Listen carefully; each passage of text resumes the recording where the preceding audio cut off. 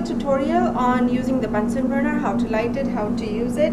And so here's your Bunsen burner. Here's the tube that you will need to plug it into the gas valve. So make sure your tube is nice and strong and it's not cracked anywhere. And then you go ahead and attach the tube to the gas outlet. Now be careful when you're using Bunsen burner is that you keep away from the flame, okay? And when you're trying to light this, you should not have the gas right there, so it's not in front of you like this. So make sure it's away from you and the gas is on the other side so you can easily manipulate it.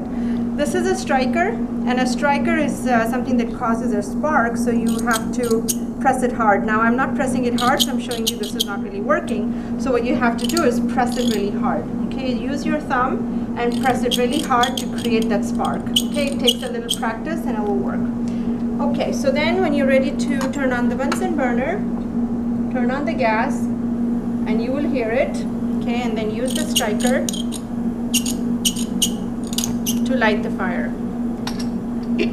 And here's a beautiful flame. It's not that great. Okay, so it's beautiful but not that great. So the height of the flame can be controlled by the gas outlet over here. So you can make it smaller, you can make more gas come in. I like to keep it here right now at a 30 or 45 degree angle. So that way I know there is medium amount of gas coming in. And then your control that you really need is over here. Okay, so there are two kinds of flames to talk about. One is called a yellow flame, the other one is a blue flame. And this is a blue flame, but this is not what we call the true blue flame. Okay, so the true blue flame is something like this, okay, where you have a very sharp flame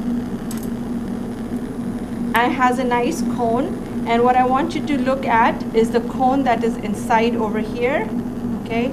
And so there is an outer cone and then there is an inner cone, okay, right here. This inner cone right here is the hottest part of the flame, and that's what you will use in some cases. Depending on what experiment you have, you may need this. So again, remember, this is the hottest part of the flame. And if you don't want this one, if you want a cool flame, then you will change the amount of oxygen coming in, which can be changed from here.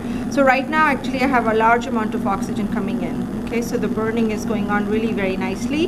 And so if I want to change that, I can just move this ring around, and now I have a yellow flame over here, and this yellow flame is what we call a cool flame, so it's not as hot, okay, as there. Now a few things that can happen while you're lighting the Bunsen burner is that your flame can go out just by itself, so please keep an eye on the flame and then turn off the gas if it goes off. And then sometimes when you're trying to go from a yellow flame to a blue flame like this, sometimes the gas also will go out. Okay, so make sure that your gas pressure from the gas valve is perfect over there. So because if it's too high, then your gas flame is going to go out. Okay, and so please be careful with that. Just turn the gas off if you're not quite sure about anything. Okay, and then regarding the striker and regarding lighting your flame, if it's taking you more than 10 seconds to light the flame, then turn off the gas and then practice the striker on your own first, okay, before you can light the flame. Okay.